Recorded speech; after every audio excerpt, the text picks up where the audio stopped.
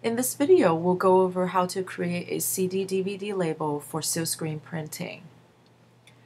In silkscreen printing, all the graphic elements is created by vectors, and the color is chosen from a Pantone color book.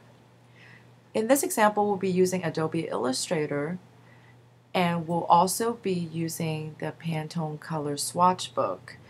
The Pantone color that shows up on Illustrator is very different from what it actually would appear on print. So we would recommend to actually get a swatch book so you can look at the color on actual swatch before you put it on the artwork. The color on the screen is not accurate, so you shouldn't be using that as a reference. You can get the color swatch book online or in a lot of the art store, so it should be pretty easy. So we have the DVD CD label template here, and we're just going to create a real simple one to just show you the basic workflow here. So the first thing I'm going to do is to just put a background color for the disc. So I'm just going to lay out a plain color here. It doesn't really matter what color it is right now. We're going to go ahead and change it.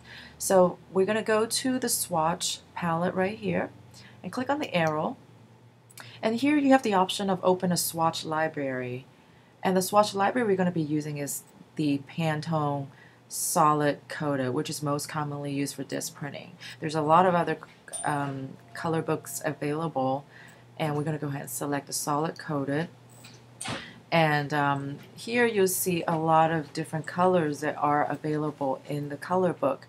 So again, here this is where you will go to the swatch book to look up the color that you want, and then you'll end up finding it here.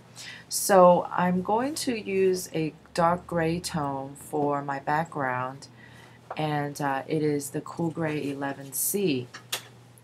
And here I'm going to find it right about here. So once you find the color you want, go ahead and just click on it.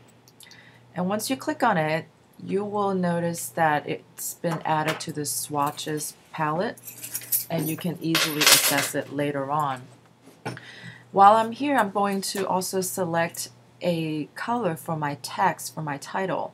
And I'm going to use a lighter gray tone, something like a Cool Gray 2C. So I'm going to click on that. And again, it's been added to my palette here, my swatch palette. So that I'm done with that, I'm going to go ahead and close it, and I'm going to go back to my background here. I'm going to actually assign it with the Cool Gray 11C. So I'm going to click on that, and you see the background has been painted with that color. The next thing I'm going to do is to type my title. And it doesn't really matter what color it is right now. We are going to reassign it later on.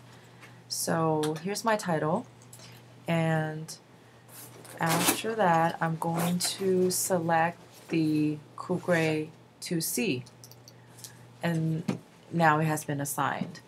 If you have any other elements, vector shapes, logos, any other text, small text, any other information, everything needs to be assigned with a PMS color in order for it to be silkscreened.